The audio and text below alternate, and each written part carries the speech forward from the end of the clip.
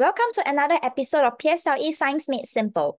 I'm Hui Ying and I'm a PSLE Science Specialist here at the Pique Lab. In this video, I'll be analysing a past year examination question on the topic of matter.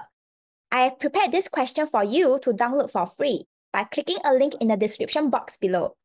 So let's get started. Question 9.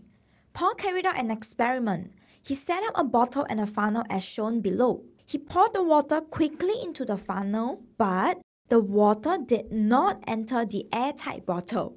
So now the question is asking us, which of the following best explains why water could not enter the airtight bottle? Before we look through the options, we have to first understand what is going on in this diagram first. Now, if you were to look at this diagram, we have an airtight bottle. It is actually empty. But now my question to you is the bottle truly empty? Think about it. What can you actually find in the bottle that is invisible? You can actually find air in the bottle. Now, is air matter? Yes, air is matter. And remember, all matter occupies space.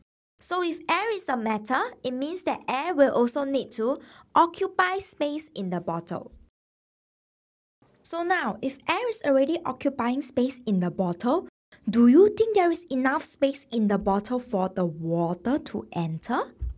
No, there is no more space for the water to occupy now. So now let's make use of an analogy to understand why is this so. Imagine now you just enter the classroom and you realize that your friend is sitting on your favorite seat. If your friend is already sitting on your favorite seat, can you still sit on the same chair? Cannot. Why? This is because your friend is already occupying space in the chair already. So link the analogy back to this question. Air, which is like the friend, is already occupying space in the bottle. So do you think there is still any more space for the water to enter the bottle now? No. So with that, let's quickly write down the annotation first.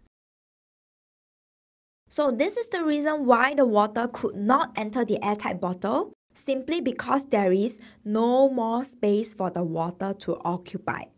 So with that, let's quickly look through the options to see which option best explains the observation.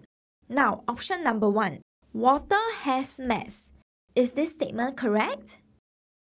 Yes, this is because water is a matter and all matter has mass. But does this statement explain why water could not enter the airtight bottle? Remember, the reason why water could not enter the airtight bottle is simply because there is no more space for the water to enter. So even though we know that statement 1 is correct, but statement 1 does not explain why water could not enter the airtight bottle. Therefore, statement 1 is incorrect. Now let's look at option 2. Air occupies space. Now, is this the reason why no water could enter the airtight bottle? Yes, this is correct. Remember, we just said that it is because air occupies space in the bottle, which is what causes there to be no more space for the water to occupy. Therefore, statement 2 must be the correct answer. Before we conclude that option 2 is the correct answer, let's make sure that the other options are wrong before we finalize that option 2 is correct. Now, option 3 says that air cannot be compressed. Is this statement correct? Think about it. What is air? Air is a gas. Now, do gases have definite volume? No, gases do not have definite volume. So if gases do not have definite volume, can gases be compressed? Yes, gases can be compressed. So with that, let's quickly write down the annotation first. So with that, the third statement is actually wrong because air can be compressed. Now, how about the last option? Water takes the shape of the container. So is this statement correct? Water is a liquid. Do liquid have definite shape? No, liquid have no definite shape. So if liquid has no definite shape, can liquid take the shape of the container? Yes. So actually, statement 4 is a correct statement. But does option 4 explain why no water could enter the airtight bottle?